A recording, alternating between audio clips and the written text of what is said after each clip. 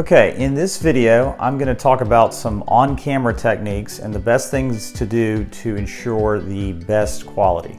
Okay, so the number one thing when shooting on-camera footage, the most important thing is the audio. You want to make sure you have really clean audio. I always use just a little cordless mic, but as long as you find a space that has not a lot of background noise and it's relatively quiet, usually the microphone on your smartphone is fine, but you don't want to do it somewhere where it's loud or anything like that. Audio really is the most important thing for on-camera footage. The second thing is obvious, lighting. You want to just find a space. I don't recommend a whole lot of gadgets. You don't have to worry about external lighting. Just make sure you have light on your face. That's all you need. You want to keep it as simple as possible usually. But just make sure you've got soft, natural light on your face, and also you don't want it to be too bright to where you have to wear like if you're outside, you don't want to have to wear sunglasses. People you want people to be able to see your eyes. So always find a space where you don't have to squint or something like that. Okay, so the next most important thing is composition. Composition really is how you frame the shot. Mainly what's behind you. Like this is a really great shot, for example, for a property video, because I'm standing here and you can actually see.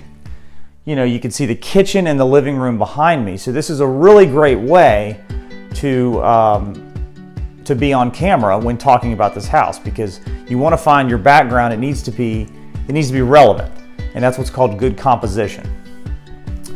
The next thing I highly recommend is a script. Now you can memorize it, or you can use something like a teleprompter and read it off, or you can just have notes like I do. But it's really important to know what you're going to say in the video, mainly because you don't want it to be too long. You don't want to have to do more than one take. If you mess up on a take, I always recommend just start over and do it again, because you don't want to send an editor 20 different takes that he has to cut through. He's not going to be able to do it, so the video is just not going to be quite as good. So always having a script that really adds to the quality and allows you to get the points across that you really want to get across easily and quickly.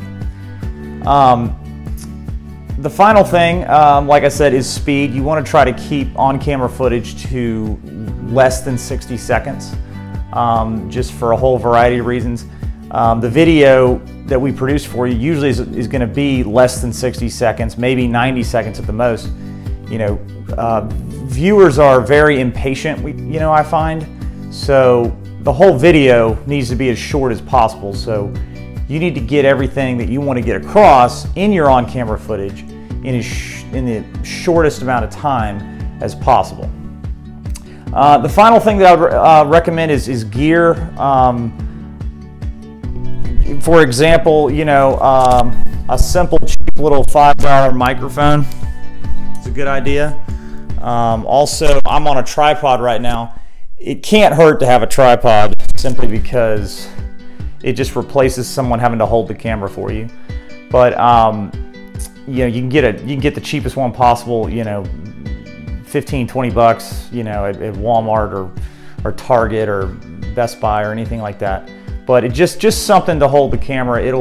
It's something you always ought to have with you in your car or something like that. It really does make it a lot easier rather than holding it yourself. You can do it yourself. That's the beauty of it. But I find your arm gets tired, and a lot of times people will shoot lower, and it's not as flattering of an angle.